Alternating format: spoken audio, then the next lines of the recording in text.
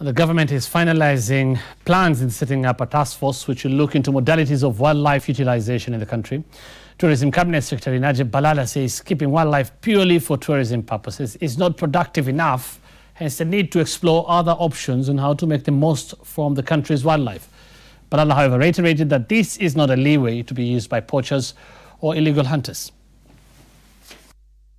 We want communities to benefit. We want the country to benefit and grow the GDP because of wildlife.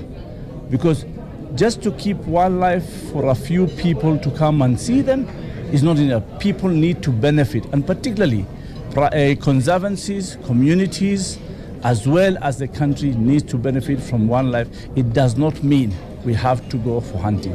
Hunting is out of the question.